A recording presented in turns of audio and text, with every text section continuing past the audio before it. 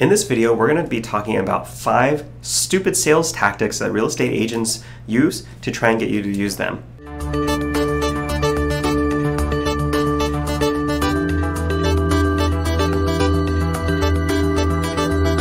Hi, my name is Henry. I'm a real estate agent based in the DC metropolitan area, specializing in Montgomery County. Let's just jump right into it. These are really silly, and I don't know why people keep doing this because they act as if people are actually going to see through this. But here are 5 salesy tactics that real estate agents try to use. I think most people end up seeing through. So number 1 is yes to success. All right, so this is, the whole premise of this is neuro-linguistic programming. The idea is that they ask you questions, guiding questions, where you would definitely say yes to that question, and they keep asking questions throughout the course of a conversation, so you're just saying yes, yes, yes, yes, yes, every single time to a question, so that at the end, when they ask you for business, the thought is that you've said yes so many times that all of a sudden, you're gonna say yes. But that's not the case. You're not forming a relationship. You're just trying to manipulate somebody to say a result. Here's an extreme example. Do you feel like you're always running out of time? Yeah. Well, yeah.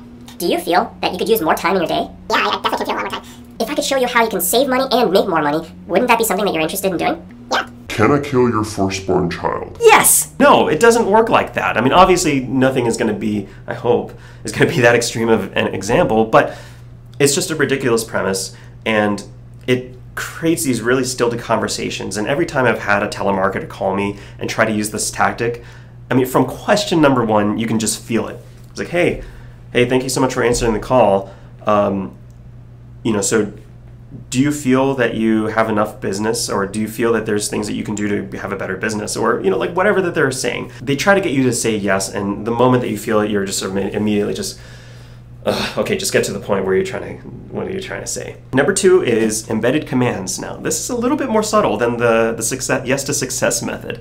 The embedded commands is using phrases throughout the course of a conversation where they keep suggesting a result. So, for example, rather than saying, like, if we were to work together, then they say, when we work together. Or something like, so when you choose to list your house with me today. Wow, so that's a lot. List your house. They're assuming that you're going to list the house with me. Oh, you're very presumed and embedding the command that they're going to use you today. Oh, you're going to make that decision right now. So that's an example of an embedded command. It can be a little bit more subtle, and I think that some people just kind of do it naturally from time to time, but in excess, it just becomes really obnoxious because it just seems like, okay, who is not going to be able to see through that, where a person is just putting in commands, making all these assumptions. When you put in the best and highest offer, when you spend the most money that you possibly can, when you make an offer on this house, like, it just seems really silly, and it's a tactic that some realtors use. I will say and admit that sometimes I fall into this category where I just might say it accidentally, but I think if you use it over and over again and it seems like a sales tactic, then it just gets really slimy, and eventually people start seeing through that. Number 3 is embedding a sense of urgency that is not there. So if you're in a hot market and your real estate agent is saying, oh, we need to make an offer today, or otherwise we're going to miss out on it, that is a legitimate thing as long as the market is actually demonstrating that. But some agents, they'll do something like those television commercials, the made-for-TV commercials, where they say, normally we charge our full commission. However, if you sign with me today, embedded command, then we'll give you a discount in commission, or something like that, right? We'll throw in, I don't know, a chia pet. So thinking back to the made-for-TV stuff. Creating an artificial sense of urgency. And I don't like that because it just pressures people unnecessarily. Again, it's one thing if it's a market reality, but it's another thing entirely if you're just inserting a sense of urgency that really is not there.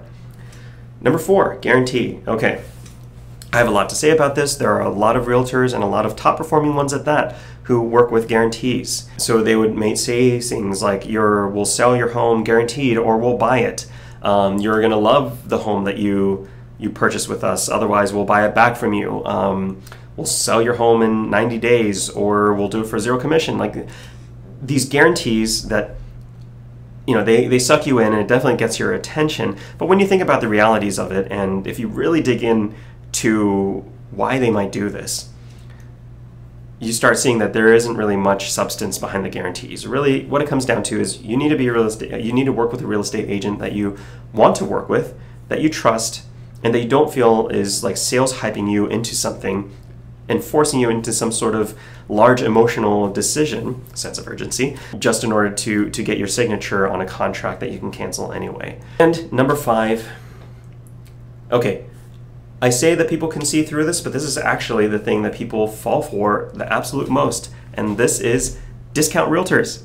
So these are people who, if they're going to be selling a house, they lead with the discounts or the savings, or if you're going to be purchasing a house, some sort of rebate or savings process or like a refund thing. It's a really silly tactic, however, it works. And that completely blows my mind, because if you think about the value of a home, very few people spend more money on anything more than a home. So why would you try to find the absolute discount agent to work on your home purchase or your home sale? You have to vet them and make sure that they're actually going to do a good job for you. And if the most value that somebody has to offer is the discount, then you know that you're in trouble. Think about it yourself in any other perspective. If you are looking to get a lawyer for an extremely important life or death or maybe multi-million-dollar case, are you going to go out and instantly look for the cheapest lawyer out there? No. And on the flip side, if you are looking to get medical attention, if you need a surgery done or need a specialist for something, do you start shopping with the cheapest doctor available? No, you're going to look for people in both the doctor and the lawyer case with somebody who has the credentials, somebody that when you talk to them, they seem to understand you and seem to have a lot of knowledge about your case. And once you find that value, then that's really what it's going to come down to, because you need somebody who you know is going to do a good job for you, or that you feel is going to do a good job for you, not just save you money, because this is in real estate, it's not just a product, unless you're an investor, in which case it might just be a product. But if you're looking for yourself, real estate is not just a product. If you hire a bad agent, you could end up homeless, worst case scenario, or lose all of your savings if something gets botched up. Timelines can get completely messed up. You can ruin another person's on the other side, whether it's the buyer or the seller, and ruin their life. And then they can come back and sue you, and then in which case you're going to need a lawyer, and hopefully you won't go for the cheapest lawyer at that point either. So there are a lot of things that can go on, and that is a sales tactic that I wish actually was on this list, but not everybody sees through. However, if you can find somebody who will work with you and go based off of your needs, then you're really going to be in a much better place. So, to summarize, stupid sales tactics that real estate agents use. Number 1, yes to success, where they repeatedly ask questions, where you're going to say yes, so that when they close on you or try to go for the business sale, you're going to just somehow automatically say yes. Embedded commands, where they subliminally include some commands in there to Jedi mind trick you into doing the things that they want you to do. Creating an artificial sense of urgency, so you're like, oh my goodness, I need to make a decision right now. Okay, I'm going to sign my entire life away. Putting in guarantees, so, oh, we guarantee that we're going to be able to get these amazing results for you that seem too good to be true. It's probably too good to be true. And discounts, where the main value that a person has to offer is the discount, but they don't seem to offer much else. They seem to have the same sales tactic and the same pitch that every other person has.